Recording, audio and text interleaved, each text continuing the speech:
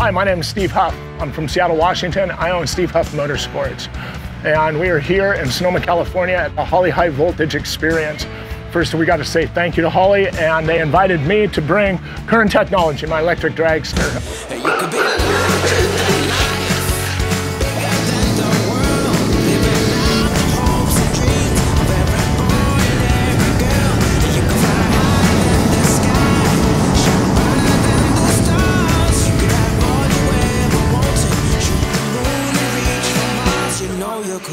This is the first dragster in history to break the 200-mile-an-hour barrier in a quarter mile.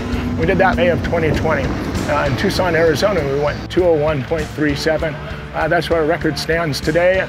We're hoping to beat it. In the beginning of 17, I'd seen an interview with Garlits talking about how they had been working on the first electric car in history to go 200.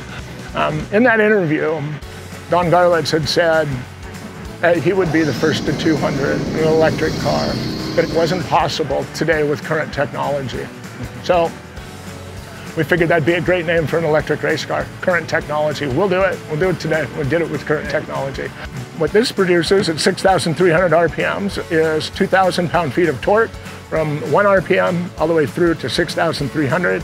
And it produces at 6,300 RPM, so you can do the math on it. It's about 2,400 horsepower. So our horsepower line goes directly through 5250, and there's nothing we can do about it. But to get it there, there's a lot of tuning challenges. And to make them quicker, those numbers the speed numbers were achieved in direct drive without the clutch. When we run this car with the clutch, our 60-foot times come down, but often we've lost a couple miles an hour because of the added weight and the parasitic drag. But we're working through those issues now, and our next goal, first into the sixes, and that's where we're headed now.